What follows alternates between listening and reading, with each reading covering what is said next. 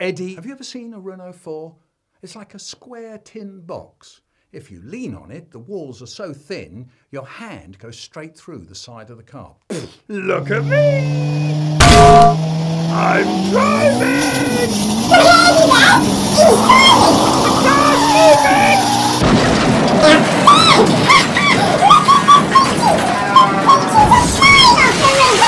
Never mind the peaches! Never, never, never, never let a child onto the front seat of a car. Later. Yes, Eddie. We've talked about kissing before. That's okay. Eh? What? Dear God, my little dearest! Stop it! I'm stupid.